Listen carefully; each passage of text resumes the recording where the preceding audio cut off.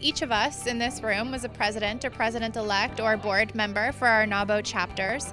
And so the point of this session was to help them understand what's required of them by law, and then also some best practices to make sure that the chapter runs effectively. Great information. It's foundational information for every chapter leader and board officers particularly to understand how can you make the best use of your time, get things done, make sure you're in compliance with national bylaws, with federal and state laws and everything, but have fun.